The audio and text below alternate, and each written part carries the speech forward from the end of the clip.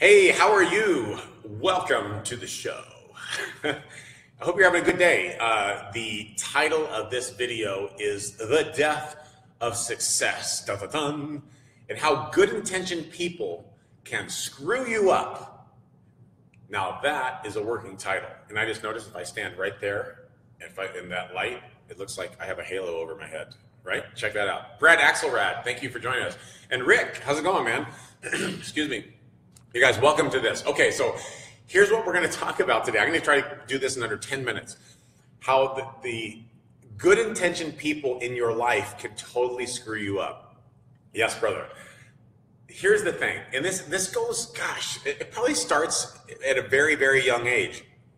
A lot of people have very good intentions, but that doesn't mean they're qualified to give you advice, or maybe they're qualified but aren't factoring in your personal values. Rob Robinson, how's it going? Cree, what's happening, brother?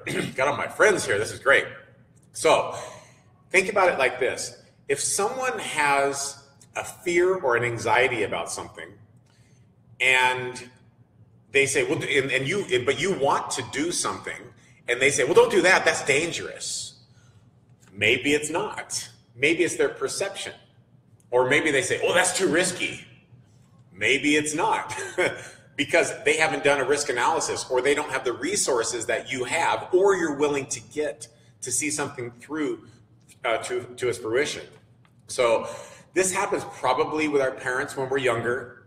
It happens with our teachers too. Can you remember high school teachers? Probably, because that's when you start developing, who you're going to be as an adult and how things are going to progress in your life.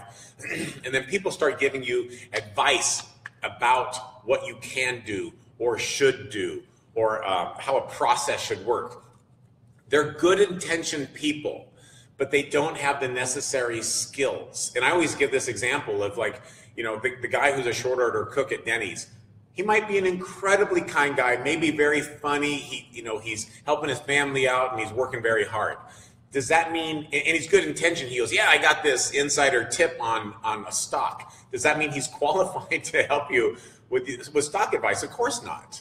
Of course not. So be conscientious about good intentioned but misdirected people who want to help you, but may not be qualified or may not have done the research or the work necessary to give you appropriate advice.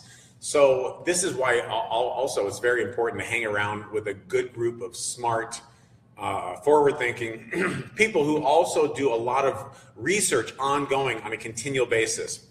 So think of the person in your life, past or present, that always has good intentions to help you, but somehow that falls short. Why is that falling short? Why is their advice or their intention falling short? What I want you to do is look for patterns, because you need to be aware of these kind of things going on in the future as well, because there's a lot of people who want to offer all advice. And this is a good way of putting it this way. We are all created equal. We're all equal in this world. However, not everyone's opinion matters the same on all matters.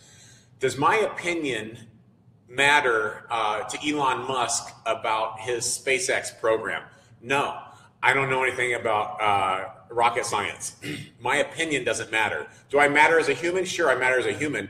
But should he listen to me about rocket science? Nope. I don't have a clue. So be conscientious about who's giving your advice. And also, more importantly, how do you feel about that advice?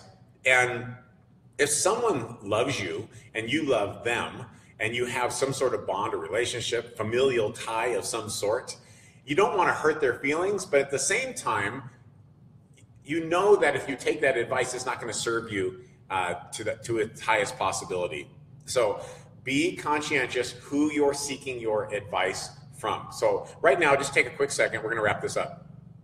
Who always wants to give you advice, but yet it's ill-timed, unwarranted, or you've never had a desirable outcome from it? It could be that they want to be helpful, but not everyone's opinion on all matters is equal. They don't have the same value. We're all equal as humans, not everyone's opinion. not everyone's perspective, not everyone's knowledge is the same on all topics. Sometimes you have to ignore people who are good intentioned but want to serve you. And you don't want to hurt their feelings. I get it. What you should be doing is seeking out the knowledge of people in each area that have the expertise to best serve you. So as an example, what I do is I used to go and I still do this to some extent. I'll go all over seeking the best people to learn from. Now, in many cases, I actually just hire them. I'll get them on the phone. I say, what is your day rate? All right, it's X number of dollars. All right, fly into town. You're going to coach me for a day. And that's what I've been doing with various experts so I can learn. That shortcuts my path to success. It's that simple. Now, maybe you can't always do that, but you find out who's the very best. Okay, do they have a podcast? Who's the very best at this? Do they have a book? Who's the very best at this? Do they have a course? And then also, when you're finding this out, don't take one person's bit of advice on that. There's probably several people that also know of that individual, and they probably have a similar value system as you, if you guys are tight friends, right? And then you can best discern who can give you the best advice and also has good intention, because good intention, misdirected, misinformed people waste your time, even though they might be super sweet and kind and you might be related to them through DNA. You don't always have to take their input at face value, and it doesn't always serve you to the highest level. That's it, you guys. Peace out. I'm keeping this one short. Enjoy your day, okay? And I'll talk to you soon. I got more coming.